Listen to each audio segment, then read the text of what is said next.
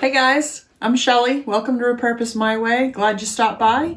I'm going to be doing some crafts today. I have some of these casserole trays that I got at Goodwill just a few days ago, and I thought that I would redo them. I want to put some bottoms on them and then stain them or paint them up, depending. I think I'm going to do a little something different with each. I'm going to use this one board. This is 24 inches long. Should be plenty long enough to do the bottoms of both of these. I just need to kind of get some measurements, cut it out, do some rounding off on the edges on this one because it's more of a round edge. And I don't want it sticking out too far. And then this one is square, so I'll need to round it a little bit to fit it in here, so it's not going to fit, you know, probably have a little bit of a hole there, but I think it'll be okay. I'm just going to do some finagling, sanding, and cutting, and we'll figure it out. But anyway, I thought you guys might like to see me repurpose these into trays, so stick around if you want to see it. There. I went on the inside of the metal. That way I can get an idea of what I want to do. So I'm going to cut on the inside, so that way it's a little bit smaller than what my my tray will hold. And then that should work for that. And then I should have enough left over, I think, to do this part as well. But I'm going to get my jigsaw and I'm going to cut out the inside of this, and we'll see what happens.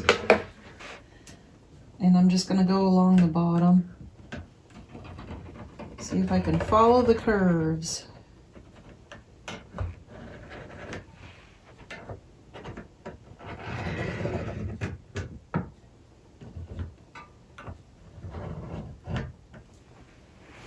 I've got them cut and sanded, rounded off all the edges, fit them in. This one's got a little bit of a play around the edge, but it's okay, I don't mind. And then this one I've already started, but I did the same, cut it out, sanded it down, and because it had these braces up here that came down from the handle, I had to cut into the wood so that this would fit down in. I wanted it to fit in nicely and outline this whole outside piece. And if I cut it down anymore, it would have been such a small tray. And I want it to be a nice chunky tray. So what I'm doing is, I've done this side. I'm taking plastic wood, all-purpose wood filler. Those are pretty big holes, but it's not terrible. And I'm just going in and filling in the crack. So I'm going to start with the small tray, and I was just showing you I'm using my Waverly Antique Wax. I watered it down with a little bit of water, and I'm using that as like a stain on my board. So I went all over the board and I wiped it back, and then I went over the board again just to give it a little bit of a darker tone. I really should have added a little bit more antique wax to it to make it a little bit darker, but it actually wasn't too bad. At the end of it, it was fine. At this point, I'm thinking I may dry brush over it, which is actually what I do at the end of it, is do a little dry brush of white over it anyway, so it didn't really matter. It came out, it's a pretty color anyway.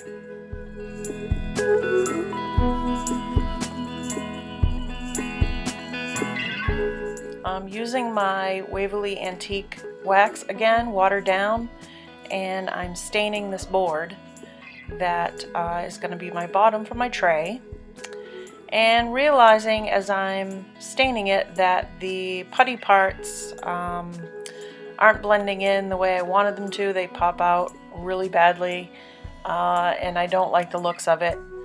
And I was going to leave it this regular stained color and do a little stenciling over it, but I changed my mind after seeing this and decided that I was going to go ahead and probably use some Waverly White chalk paint over it and give it a white bottom instead, and then just dress back.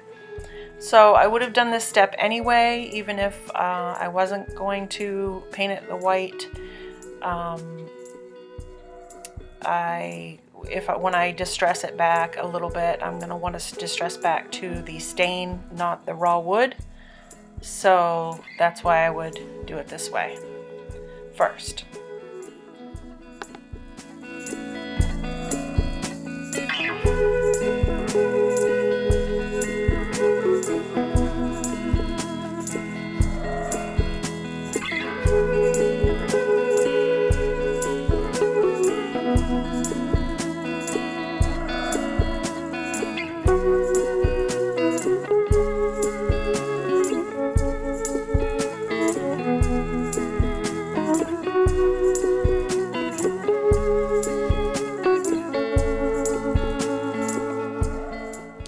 So here I'm using my Waverly White chalk paint and doing a coat of white over the stain, and boy am I making a mess.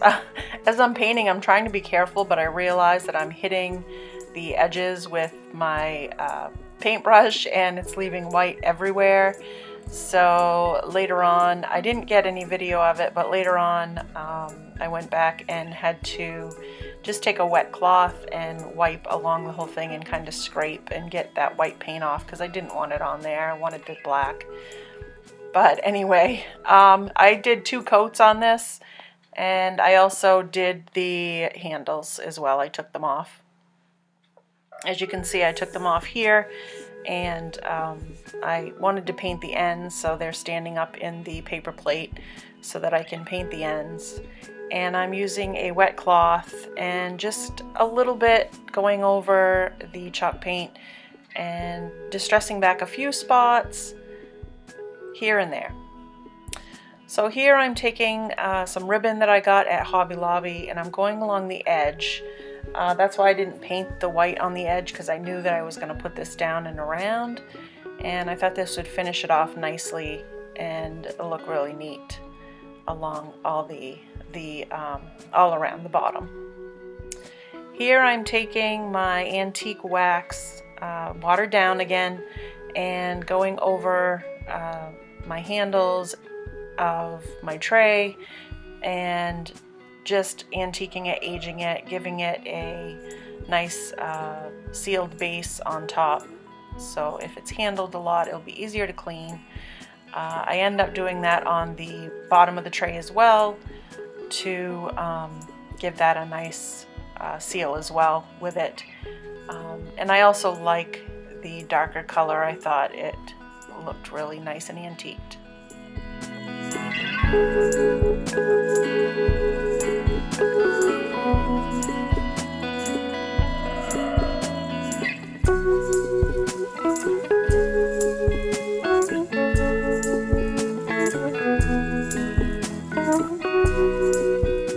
So this one's my smaller tray, and I took out the piece of wood and decided that I was going to do a dry brush of the white Waverly chalk paint all over the metal part and make the rest of that pop to just make it jump right out at you.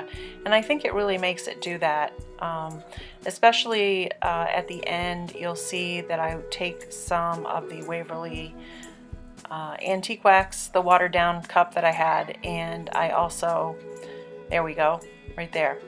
I go over it and just brush it on and darken it up and make it look antique, and I really like how that came out, and I hope you guys like it too. And in just a second you guys will see the finished products. Let me know what you think.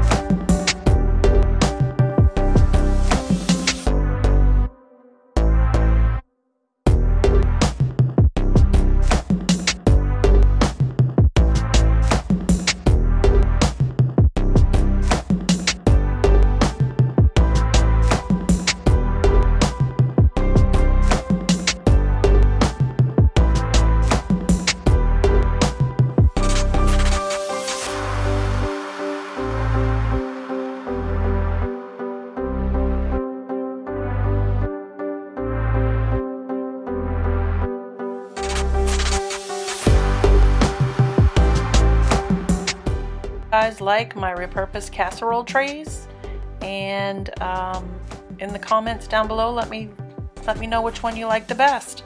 I really appreciate you stopping by.